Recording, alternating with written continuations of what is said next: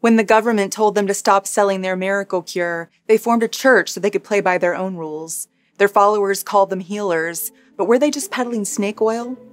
This is the story of the Grenon family, the church leaders who said it's okay to feed bleach to kids.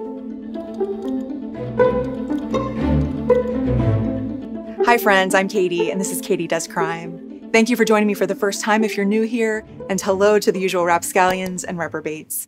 Please consider subscribing or joining me on Patreon if you'd like to hear more true crime stories. I don't know if you remember, but there was this pretty scary thing called COVID-19 a couple of years ago. I'm sort of kidding. It's obviously still a thing, and I don't mean to make light of it, but the majority of people getting it now say it's mostly like having a cold. Experts are saying it's just something we'll live with now, and people can get a shot once a year to keep it at bay, like the flu. But there was a time when a lot of people were dying from COVID. People were washing their groceries because we didn't know how it spread. Choosing to wear a mask or not became a huge political issue, and hospitals were overflowing with the dead. People were calling me here in NYC asking if the streets were on fire and the end of the world had really come, like the news was reporting. And when there's panic and when there's fear, there are quacks and charlatans waiting to step in and take advantage of people. Today's case is about a church accused of doing just that, the Genesis 2 Church of Health and Healing. According to their LinkedIn, Genesis 2 was founded in 2010 to bring simple and largely overlooked healing methodologies and a self-responsible approach to wellness to the world. Basically, we should have the right as individuals to decide how to treat our illnesses. But of course, what they actually meant was we needed a way to skirt FDA approval for the supplement we want to hawk. See, Genesis had a little product they like to call Miracle Mineral Solution, or MMS. They'd been selling it for years as a cure-all for all sorts of things before COVID came along. Cancer, autism, diabetes, HIV, Alzheimer's. MMS could fight it all. The United States Food and Drug Administration, or FDA, hadn't approved MMS for any kind of medical use, so to be able to sell it as a cure-all, the creators made themselves a shield in the form of a church. The website called it a non-religious church. The whole point of it was to be able to sell this miracle mineral solution, which they labeled as sacramental cleansing water, and sell it they did, tens of thousands of bottles of it. But when COVID started killing people, it opened up a whole new market to the founders of Genesis. Their website contained testimonials and stories of people who had been cured, like these 14 people in Europe, or this 85-year-old man and his whole family. They had a weekly podcast where they could promote their church and its sacrament. There were instructions for giving it to children, and the claim that MMS had positive results at least 95% of the time. In keeping with the church theme, the founders of Genesis called themselves archbishops, and the leaders under them were called bishops. They asked their followers to make a donation to receive an official sacrament of MMS.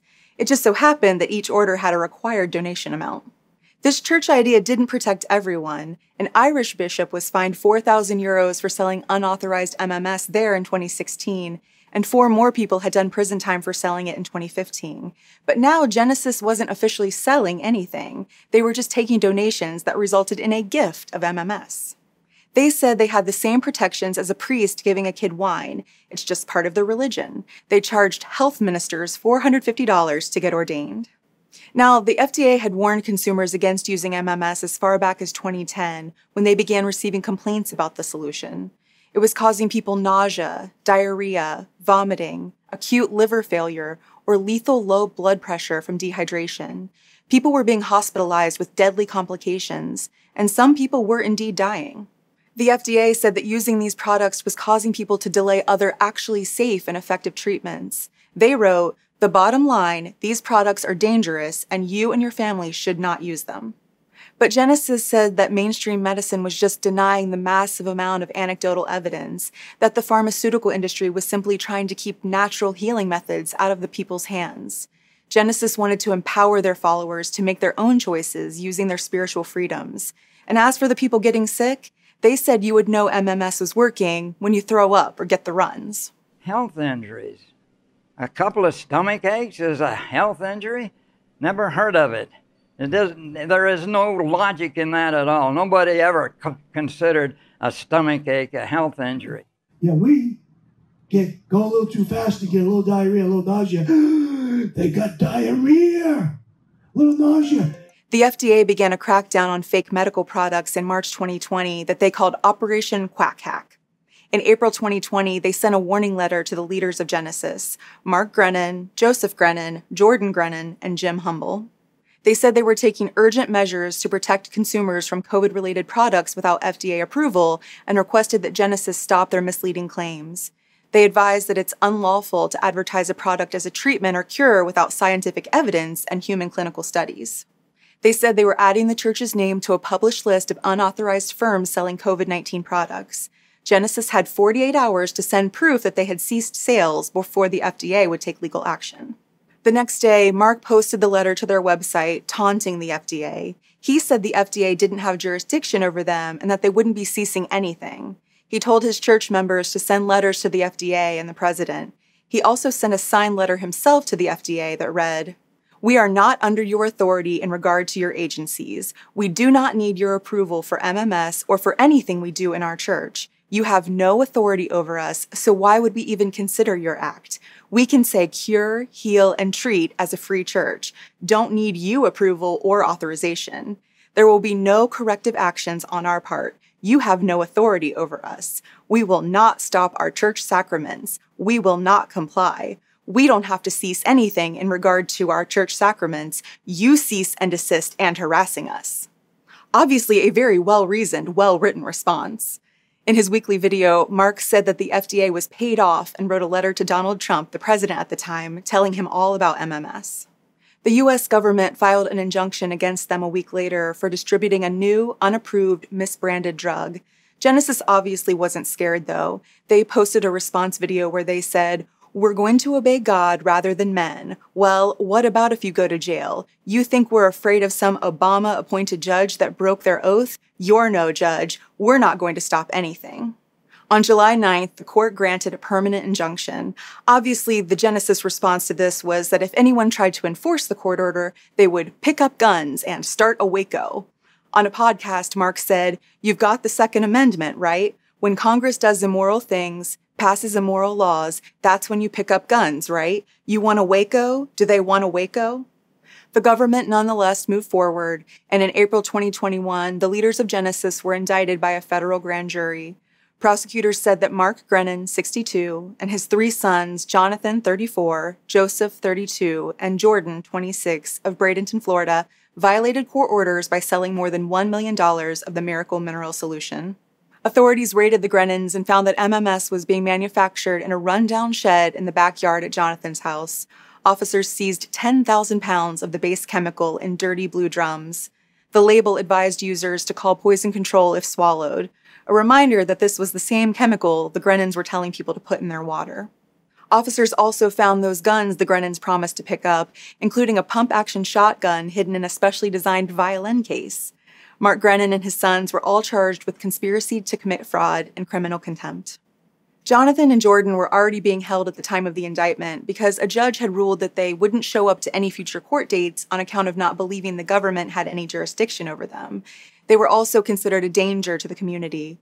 Their father, Mark, posted on the Genesis website that it's a sad day for the U.S. when a church and its bishops are arrested for helping others.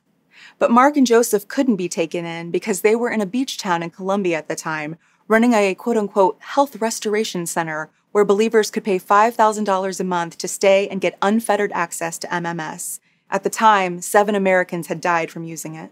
Luckily, Colombia was willing to work with the U.S. and extradited the Grenons back to their home turf. Their only condition was that the criminal contempt charge be dropped. Mark and his 3 sons then appeared in a Miami court in July 2023 for a trial that lasted all of 2 days. They all decided to defend themselves, not that it mattered because they chose to say nothing during the trial. The prosecutors called them con men running a scheme built on deception and dishonesty. They called MMS a snake oil scam for money. They explained that MMS was really just bleach. It was a liquid made of distilled water and 28% sodium chlorite. The directions said to mix it with a citric acid like lemon or lime juice before drinking. Or Genesis sold a second solution of citric acid you could buy for your convenience that they called the activator.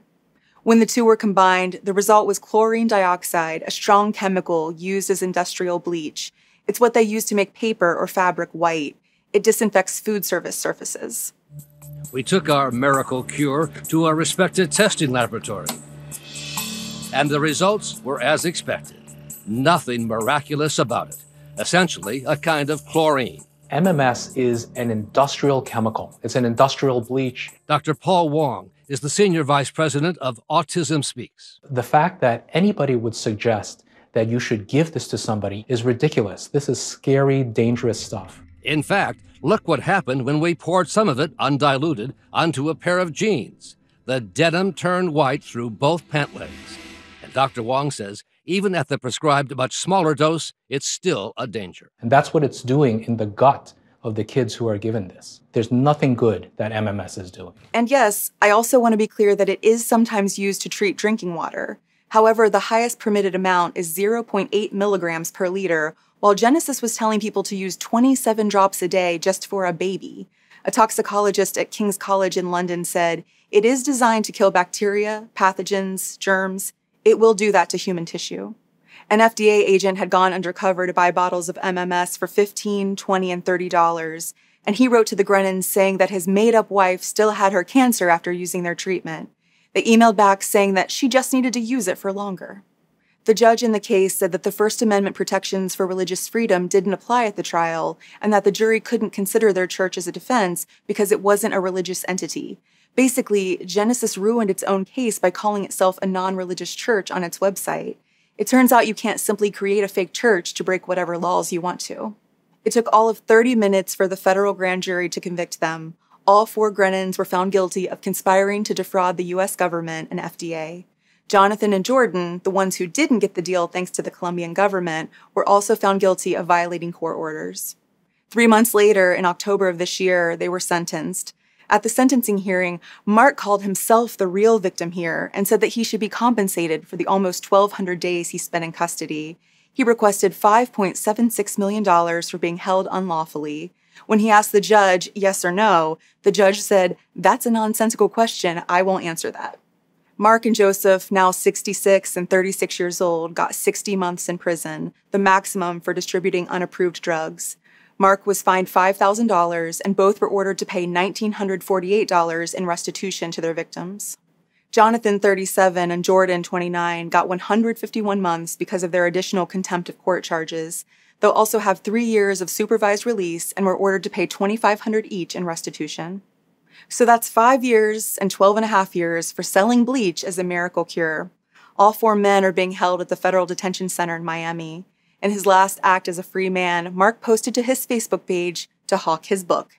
The first comment on the post says, "Bruh, shut the hell up." Today, the Genesis Church domain is for sale. The discussion around Genesis and MMS is a little hard to read because it's extremely politically charged. You have some people claiming that there's this conspiracy in this country to keep us sick and the Grenons were just trying to save us. You have other people claiming that only anti-masker, anti-vaxxers would be dumb enough to fall for this sort of thing.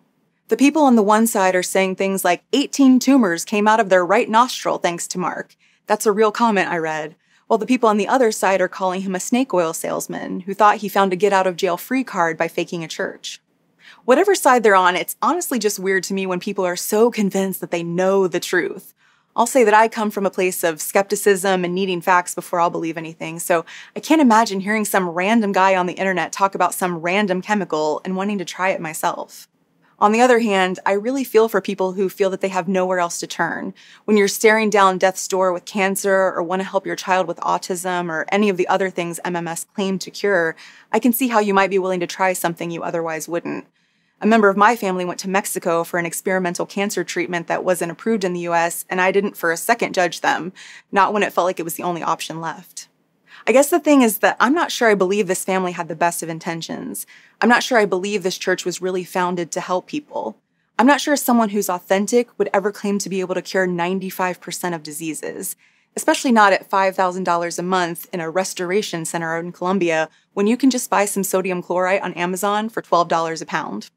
When 2020 did an expose on Genesis back in 2016, a wave of emails flooded the ABC News inbox. Over 500 people wanted to share their experience with the miracle mineral solution, and many believers accused ABC of being in the pockets of Big Pharma. People said it cured their cancer and that they gave it to their sick dogs. But just days after 2020 tracked down the man who co-founded Genesis with Mark, he posted a note to the church's website that read, "There are certainly times I have said some things that I probably should have said differently, for lack of a better way to express things at the time, or because others put words in my mouth. In the past, I have stated that MMS cures most of all diseases. Today, I say that MMS cures nothing. He still maintains, however, that it's an important health tool that does help combat the things that make us sick. You won't be surprised to learn that this man was a former Scientologist who also claimed that he traveled through space and was a billion-year-old god. He died in September of this year at the age of 90. Yes, the announcement on his website said 90 years and not a billion. So what do you think? Was this a bogus miracle cure intended to target vulnerable people during a pandemic, or were the Grenons just trying to help people? As always, please let me know what you think about this case in the comments. Thank you for tuning in today. I'm just a true crime fan like you are, and I really appreciate you taking a chance on me. Please like and subscribe to my channel if you like spending this time together. I would be so appreciative. Until next time, I'm Katie, and this has been Katie Does Crime.